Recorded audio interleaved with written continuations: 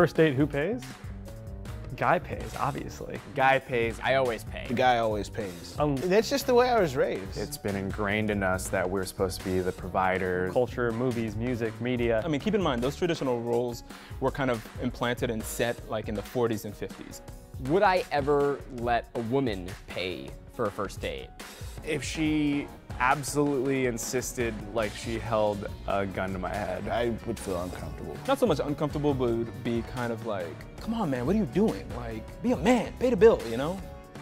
If I go out to dinner with someone, I expect to pay for what I'm going to eat. I think it should always be down the middle. I don't mind paying. Like, to me, it really doesn't matter at all. I think if I did offer to pay for the entire bill, the date would feel emasculated. He shouldn't, but I understand that I can't discredit all of how society makes a man feel. If you look online, you'll find lots of different opinions about it. From the feminist end of the spectrum. Expecting men to pick up the check perpetuates our history of imbalanced gender power dynamics. Men should pick up the check, at least until women are getting equal pay. All the way to fringy men's rights activists. A guy should always pay for drinks and dinner.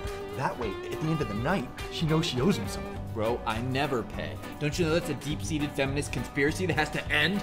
So